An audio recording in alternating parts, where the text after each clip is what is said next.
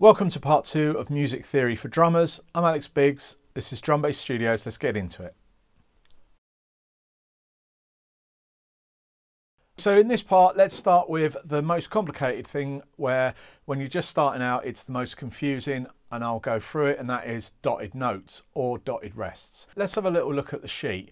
So what we've got here is your half note. Now, as you can see, a dotted half note is worth a half note plus a quarter note, because obviously a half note is 2 beats, a quarter note is 1 beat, so therefore it is worth a half note and a quarter, or you could think of it like I've done here as 3 quarter notes, so that's 3 beats. So that's how much a dotted half note is worth. When we get to the dotted quarter note, as I said earlier, we've got the quarter note. Half of the value of a quarter note is a half, which is an eighth note. Stick it together and it's worth 1.5 beats, or you could think of it as 3/8 notes if you wish.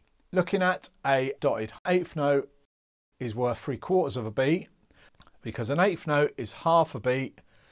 Then you add half of that, which is quarter of a beat, which funny enough is the 16th note, and again you can add the 16th to the eighth note and you've got 3/4 of a beat. So if you think of it like in this next bit is 1 E and, then the next bit is because you've got 1 E and that's 4 16th notes that fit in a beat. So you've got 2 16th notes, which is the eighth note, plus another 16th, so it's like 3 16th notes. It could be another way of looking at it. So it's on the 1 E and then the is where it is.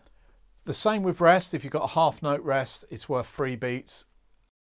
A quarter note is worth 1.5, an eighth note 3/4. Now, another thing to look at is grace notes. Now, grace notes have no value, and you can see here that if you put it in front of a quarter note, it actually makes a rudiment, and that's called a flam. And basically, the small note needs to be played really close to the main note, making a flam.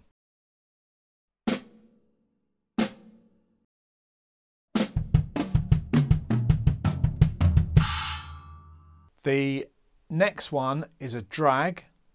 A drag is 2 notes, so I always do my drags left, left, right, because when I'm doing a drum fill, I normally go right, left, or whatever I'm doing. So it's really good practice to get the left drag really good.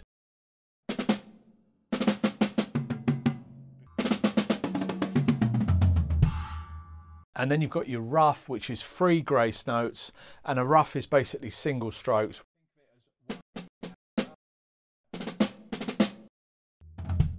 The count is still 1 in each of those bars. The grace notes have no value, but they're just really small notes, need to be played quite nicely with the main note. Try and keep the volume up on these grace notes, because the louder they are, the better they sound.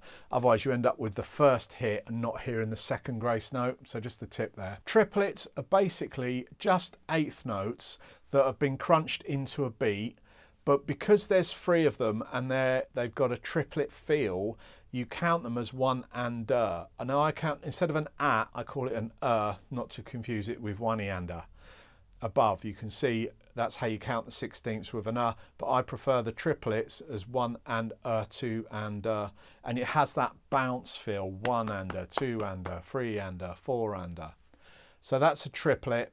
They'll have the tails if they're on their own, and the rest will have a 3 above it. Now, if you have a standard triplet, like I've got here, you put a 3 above it. Now, if there's only part of the triplet, that's when you put your brackets above. That's generally what they say to do. Obviously, there's no rules as such, but that's how I've done it. So if there's a nice even 3 triplets, I'll put the 3. If there is anything broken up in it, which I've done an example of the 3 triplets with just the eighth notes, I'll put a bracket above it, and then you know it's a triplet. And you can see the rest, if it's on its own, it'll be like that. Now this is a page taken out of my book too. You can see that apart from the eighth notes, the sight reading is kind of put into beats. Now when you're trying to learn to read, if you can think, well, each grouping of notes, if it's written correctly, should be in its beats. So if you have a look at the first bar, you can see the correct way of writing it, and the second bar isn't quite right. What will happen to your drum part when it's written, it should relate to the other parts of music. So if, for example, an instrument in the band is doing a long note, then your drum part will probably have a longer note. If the instrument are doing sharp hits, yours will also have shorter notes. It's just so that as a musician you know what the band are doing, so as the music's coming up you know that there's a long note or a short note, so you can do a crash or maybe just a quick hit on the snare. If you look at this one here, you can see that as soon as you take away the link bar, all of a sudden you get lost where you are. So this is why we have the link bars, and this is why we join them into beats, because you can see 1, 2, 3, 4 beats. In this second bar, it's a bit, well, which beat does that 8th note belong to? So again, just another quick tip for reading, they're normally in beats. So when you're counting it off or trying to count the sight reading, they're normally grouped into the beats. The Drum Legend, you can see I've got the bass drum, the snare drum. Now, cross stick is sometimes called a rim click. It's really frustrating when they start naming things differently. But basically a cross stick is when you go across the drum with your drumstick. Now, you can play it with the tip that side, but if you want to give it some more welly, you can turn it round and play it like that. Now, what I tend to do is place my hand on the drum and I grab it like that. Now that is a little bit awkward, but I find it easier than like a lot of people hold it like that. So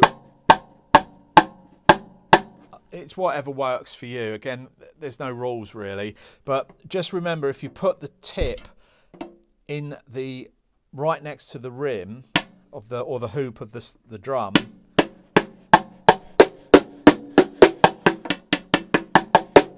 it makes a massive difference in sound. So I normally have it about 20 mil or an inch, 25 mil or an inch away from there. And the reason you play the rim or the cross stick is just to tone it down a little bit. A lot of ballads, as in slow, sort of soft rock songs, you can use it. Or if you want to be quieter, or it could be just a different tone. That is what a cross stick is. Then you've got your high, your mid and your low tom. The crash cymbal, again, is above the line. A choke is when you crash and grab it. Let's have a look at the ride cymbal. So you've got the cymbal and you've got the bell. And again, the bell is played by the shoulder,